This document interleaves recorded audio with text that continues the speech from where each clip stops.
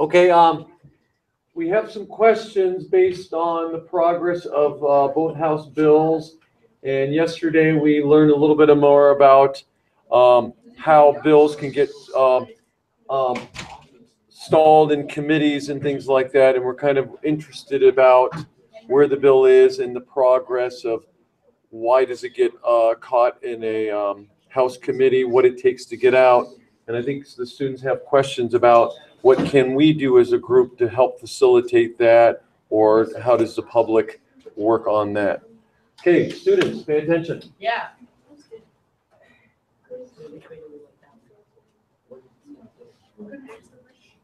Who's going to ask the first question? Oh, he always. Oh, why don't I ask? You want to stand up there?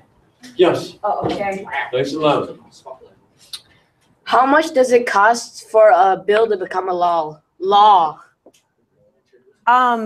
Well, there isn't a value, like a price tag to a bill. It would be, that's a great question in the sense of if someone were to evaluate the amount of time that it takes, because there's a lot of staff involvement. So when somebody has an idea, there's initially a bunch of meetings that somebody has with the legislator and then the groups that are interested in the bill. And then when it comes down to staff time, a bill goes to the code reviser, which is a state employee who then spends some time to draft the bill in a particular way. So it would match up with what the RCW is the acronym for Revised Code of Washington. Those are our laws. And then there's the time of the legislator, their assistant, the time of the lobbyist, the stakeholders that all then spend time working on that bill. So there's not a value or a price tag, and a bill, it doesn't necessarily cost anything. You don't have to pay to pass a law. However, there is a lot of time that's involved, and that costs money. I don't know what that number would be though. Okay, thank you. Who's next?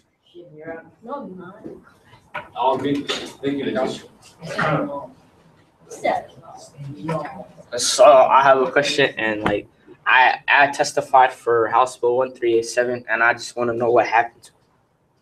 So 1387 is the bill that would treat assault weapons the same as handguns and other firearms that are currently regulated in our state. It is currently stalled in committee, the Judiciary Committee. So what often happens is there's a great debate. There's a debate that occurs around a law. You testified on the public hearing component where everybody gets to weigh in, and then the chair of the committee evaluates whether or not are there too many questions with the bill? Are there too many things that need to be worked out based on people come and they testify and they're like, well, this section of the bill is confusing to me, or I think the bill should go farther. Some people think that the bill maybe should be pulled back, and the chair of the committee then evaluates whether or not they want to bring it to a vote of the committee. And the question that they have in mind is, do I have the votes? And some bills, in this particular case, the bill you guys chose to follow is quite controversial. The debate around firearms and how our government regulates them or not regulates them is a huge issue. It's a constitutional question at our federal level, and then at the state level as well. In this particular case, the chair of the committee chose that this bill is not yet ready to go. I don't have the votes in order to move it along, and so they didn't bring it to a vote of the committee based on the amount of debate that was occurring within their caucuses. The caucuses are the Democrats they all will meet with one another and discuss the warrants of the bill, and then the other party, the Republicans, do the same thing, and the minority member, so that's the person who doesn't have as much representation on the committee. They come back from their caucus and they talk with the chair of the committee and they're like, yeah, we don't have the votes for this. And then she says, well, or he says, I don't have the votes either. And so if they don't have enough votes, they don't bring it up for a vote for to move the bill along. So that is what has occurred with 1387. It is currently still stuck. It is stuck in committee. We have a biennial legislature, so any bills that didn't make it past their cutoff this year, they are eligible to be debated again the following year. So this bill would technically be alive for next session, where in 2018 they could choose to bring it back and consider moving it along again if they choose so. Okay, thank you. Okay, who wants to ask about Alessandra, Ali? About the 1122, where it is? You gotta find out, guys, that's what's alive. Who wants to ask about that? About Bill 1122, where it is? Yeah. Someone needs to ask about that. You have a question? Do you have one, yes, or ask you? Can you ask her about this, what happened to the other bill? What was it, HB 122, 122? where it is, 'cause we've heard that actually, I think it's progressed, it's moved on. Yeah. Where it is, Where's HB 112? What's it state in? Where is it at right now? So House Bill 1122 is the bill that would require the storage of firearms and impose penalties on people who don't properly store their weapons. That bill is in a committee called the Rules Committee. And the Rules Committee is different than a policy committee, where you all were able to observe a debate around the legislation. The Rules Committee doesn't operate that way. So bills are first heard in a policy committee. If they cost money for the state, that the state has to hire people, or it imposes taxes, or it brings in, it imposes taxes, so it brings in revenue. It goes through a fiscal committee. After those two committees, bills then are referred to rules, where they kind of hang out until a bunch of the people, the members of the Rules Committee, convene, and they decide what bills they're going to bring up for floor action. So if you were interested in assisting with this bill and moving it along, what you would be doing is writing to the Rules Committee members. So this bill is sponsored by a Democrat, so you would focus on the Democrats of the Rules Committee and tell them how important you think this bill is. And will you please, and the term is pull the bill from Rules Committee. And everybody, depending on what the Rules Committee decides to do on a particular day, they all have at least one bill that they get to quote unquote pull from committee. Sometimes they get to pull two, sometimes they might pull three, and they choose which bill they're going to move along in the process. So 1122 is in rules. Somebody needs to pull the bill, and once the bill is pulled, then it goes to onto the floor calendar, where then leadership decides which bills they're going to pull up and have a full debate of that chamber. So then all 98 members of the House of Representatives would hear a little bit about that bill. I skipped a step. They would all caucus on it. So the Democrats would all meet, the Republicans would all meet, the staff who has been involved with that bill, the policy staff, they come in, and this is it would be a closed meeting, and they learn a little bit about the bill. And then when it's up for a vote, they are all on the floor, and the sponsor of the bill talks a little bit about the bill. Other people weigh in on whether or not they think people should or should not vote for it. And then it comes up for a vote, where then they all, in the House of Representatives, they all push a button and say yes, yay, or nay on the particular bill. We as lobbyists, or you as students, would be observing a screen that shows where everybody's voting, and then you would see how the bill how the vote turns out. Whether or not it's 98-0 or 48-50, that would be a close vote. And that's what we would wait to see with this bill, is whether or not it gets pulled, and then the debate of where it comes out on the floor calendar. Okay. Thank you. Who's next? Who else has a question? Yeah, you go after. Oh shoot, I'm so short. I know. I got you.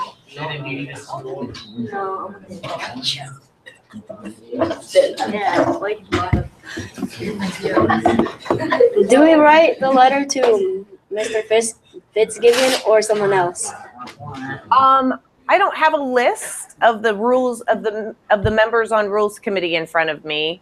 So I can't think of who that would be, but on the website you would look up the Rules Committee in the House of Representatives and pick the members who have who are Democrat.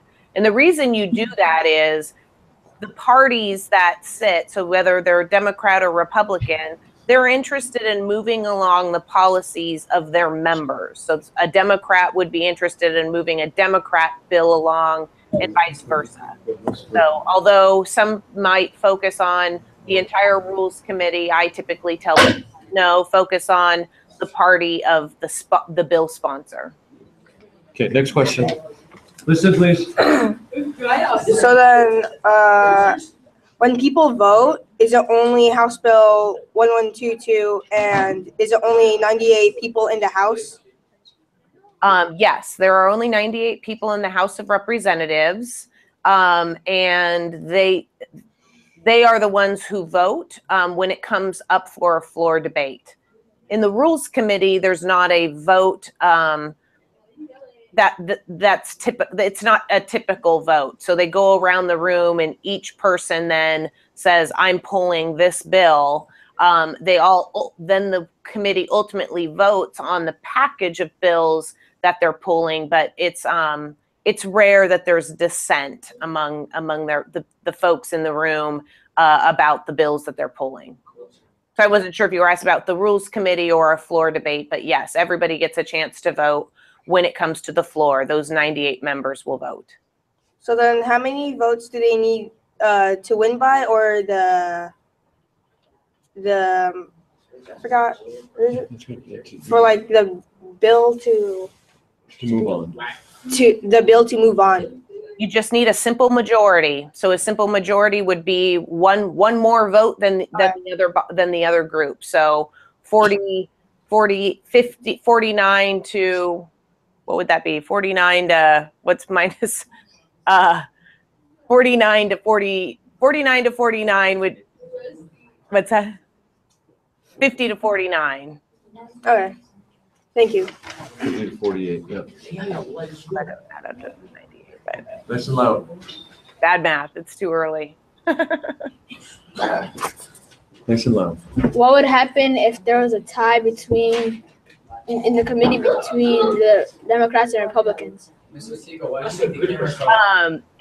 there's a tie, the presiding member, which in the House is the Speaker of the House, and in the Senate it is the Lieutenant Governor, the President of the Senate. They will break the tie. Look at the Senate. Okay. You understand that? Yeah. Okay. Thank you. Say thank you. Thanks. You're welcome.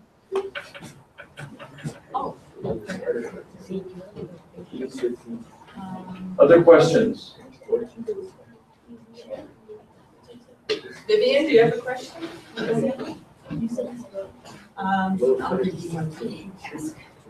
So it seems like what we can do, class, we're going to be writing a letter to Mr. Fitzgibbon so they can pull it. Anybody have any follow-up questions? Okay, about what, because that's our next step, to get involved, right? And Now's your chance to ask a question. Ellie's writing down who the Okay. is members are. How is this session compared to like other sessions over the years? I can answer that question a lot of different ways. So technically, this session is different than others because it's what we call a long session. So I'll use the term again. We have a biennial legislature. So they work over a 2-year time frame. And that's because of the way that our state budgets their operating dollars is they decide, okay, we're going to spend so much money for the year 2017 to 2019. And that budget year begins on July 1st and runs through the following or two years later and ends on June 30th. So this session is a long session where they set their policy and set the overall budget for those 2 years. So they will convene for 105 days. So approximately from January through April, they meet and they discuss policy and they discuss budget. And then a year from now, they meet again for a short session, which is 60 days. And the 60-day session is intended to make any corrections that they needed to the previous year. So this year's different than last year because we're in a long session. It's 105 days. Now, speaking at a macro level, like a global level, this session is different because our state legislature is under a lot of stress because they are trying to figure out, our state was involved in a court case and they did not prevail, and they are being told to say the order of that court case says you need to fund kindergarten through 12th grade education. You need to fully fund that you have not been fully funding the education that you students are receiving. And figuring out how to do that. What all does that entail? Because it's not just about your curriculum, but it's about how you pay teachers. Do you fairly pay your teachers? Are you covering all of the basics of education? Do you have enough school counselors in your schools? Is there too many people in administration? That in so many schools you're not, they don't physically have the infrastructure to house all of the students. There's a lot of questions involved with deciding how much it costs the state to fund education. So that has been a discussion over multiple years, and the state has made a lot of progress in trying to meet that obligation to the word is fully fund education.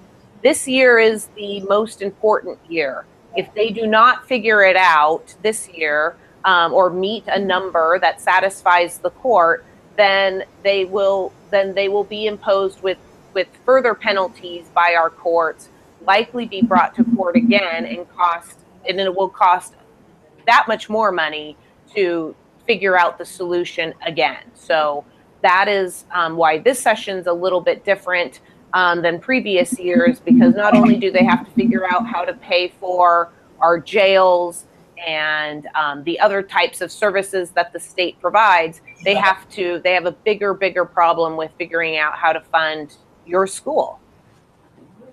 Thank you. I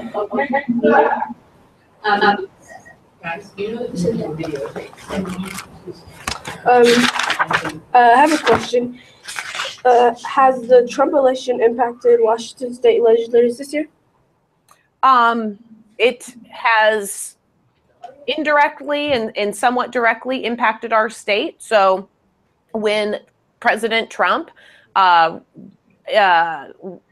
signed his executive order limiting immigration to our state, our attorney general challenged that and said that is not lawful, and our state prevailed in that challenge, and our state had a dramatic impact with the executive order of President Trump. I think what will be more impactful is if President Trump is successful with repealing the Affordable Care Act, or what other people refer as Obamacare, which is essentially the way that our national government provides health care, the system of health care to our citizens. Our governor, Governor Inslee, is very, very concerned that if they repeal the Affordable Care Act, millions of people in Washington state will be without health care. And I think overall, that will probably be much more impactful to our state than that executive order was. But yet he has not taken that action. So we are waiting to see how that will impact our state. But that's what a lot of people are very concerned about here in Olympia and throughout the state regarding their health care and whether or not they will be able to maintain the coverage, the healthcare coverage that they've had for the past few years. Okay, I asked another question. Can we return and testify again? And would there be another opportunity? There will be if you are following 1122, the storage of firearms, the next opportunity to testify would be when this bill is pulled from rules, is debated on the House floor, and then it would go through the exact same process that you observed in the House of Representatives. It would go through that process in the Senate, where there would be a hearing in a policy committee. That would be the next opportunity to testify. But there's a few hurdles in the way. Asya, tell her we have 1 minute left. We have 1 minute left to clock. So. Thank you. You're welcome. Bye bye. Everyone say thank you. Thank you.